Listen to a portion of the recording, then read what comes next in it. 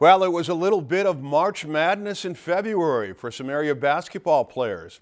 Josh Peterson was there as Special Olympic basketball teams hit the courts. Bemidji State University's rec center was filled with the competitive spirit as Special Olympic basketball teams from the northwest region of Minnesota competed in a basketball tournament made up of 6 teams that were ready to compete.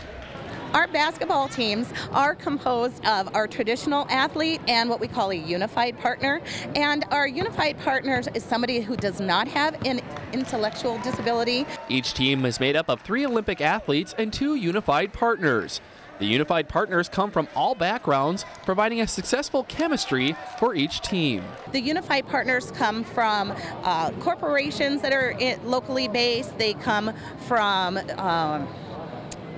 various other venues, maybe at a college level, that come in just to kind of be a pal. For Darren Hansen and his teammate Scott Hurst, playing basketball together has inspired Scott to take on a leadership role, looking up to his friend and teammate Darren as a role model.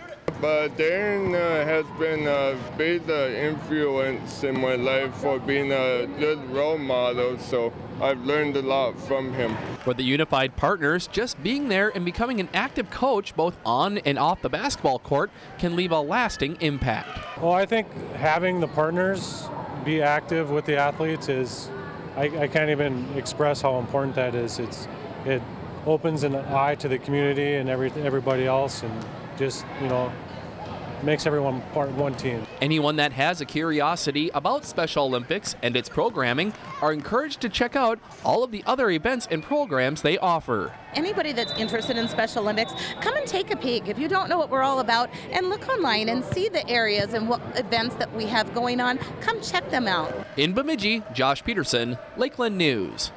Each team had the opportunity to play 2 games. The area tournament qualifies the athletes to compete on the state level. If you've enjoyed this segment of Lakeland News, please consider making a tax-deductible contribution to Lakeland Public Television.